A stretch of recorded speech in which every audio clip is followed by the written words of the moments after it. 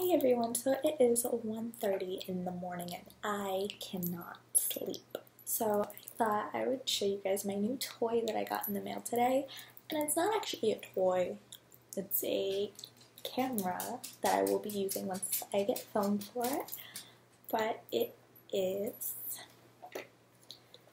the Barbie edition Polaroid 600.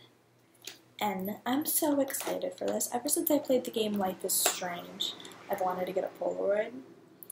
And I've gotten into film, like instant film photography more recently lately because my friend said she was going to get me an Instax as a very belated birthday gift since we're meeting up next weekend. I haven't seen her since January or beginning of February. My birthday is in March and her birthday is late February. So we both got each other gifts. But I was on the Urban Outfitters website trying to see how much film was for the Fujifilm Instax Mini 8.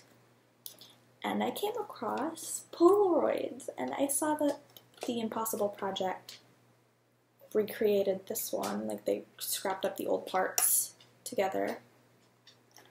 And when I saw this version, I knew I needed to have it. But Urban Outfitters was selling it for like $300 or $400 or more. I'm not sure. I don't really remember. I can't find it on the website anymore. This was like a month ago. I wasn't going to pay that price. So I checked eBay and I found this one. Now there is no film in it actually. It's empty. But it has been tested, so I do know it works. So this weekend, I'm hoping to actually find some of that Impossible Project film at Urban Outfitters when I go to Massachusetts with my friend this next weekend, and probably use this as a prop when I take pictures of her. And then I want to limit myself to one film cartridge a month for this Polaroid camera because it's about almost $30, which means it's $3 or $4 for every picture you take since it's 8 shots instead of 10. So I may take one picture with the Polaroid. It's gonna suck because I know the Impossible Film Project, it's very sensitive to light and temperature. The chemical is just so different from Polaroids back when I was growing up.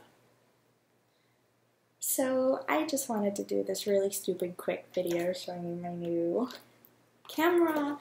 I'm so excited to use this. Oh my god. It has like a little close-up lens and then you can change the exposure here. Oh my goodness. I'm so excited. I love this so much. It is so cute. Oh my goodness, guys. So yeah, bye everyone.